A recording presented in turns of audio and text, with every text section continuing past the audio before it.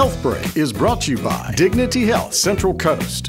A spinal fusion permanently connects two or more vertebrae in the spine to correct a deformity, improve stability, or reduce pain. Dr. Matthew Schreckinger says there are many conditions in which a spinal fusion may be the solution. If they have arthritis or degenerative type changes of the spine that are causing significant pressure on the nerves in combination with a large disc bulge or disc herniation, sometimes if the bones slip or move or in abnormal alignment, then a fusion will be indicated to assist with maintaining stability of the spine. Utilizing the latest techniques, doctors at Marion Regional Medical Center perform spinal fusions with the help of the O-arm. The O-arm is a special kind of X-ray machine for spine surgeries. It takes a set of X-rays that is much higher resolution and much greater quality than just a standard X-ray machine. The O-arm is used almost like a GPS in order to place the screws and other hardware during surgery in a much more accurate fashion.